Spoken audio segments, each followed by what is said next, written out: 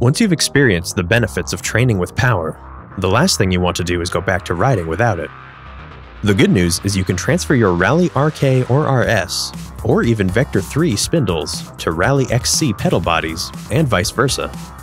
That way, you'll still be able to tap into reliable power data no matter what time of year it is, or where you're riding. You can even buy kits that only include the pedal body you're looking for, so you don't necessarily need to purchase a complete additional system.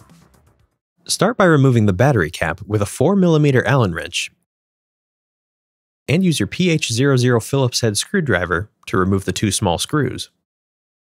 On both the Rally 100 and Rally 200 series, the left pedal has standard threads and a silver nut. Loosen the spindle nut with a 12mm socket on a 1/4-inch drive by turning it to the left.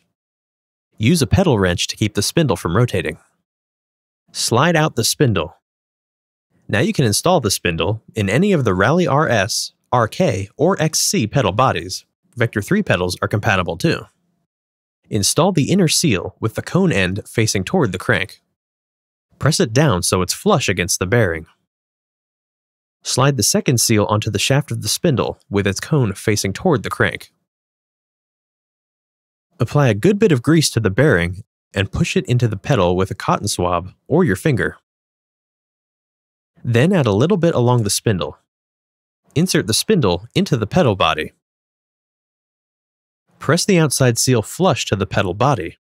Be careful to prevent the spindle from sliding out of the pedal body, because it may dislodge the seals from their correct locations. Clean excess grease from the electrical connector on the end of the spindle, and reinstall the spindle nut with the larger step toward the spindle.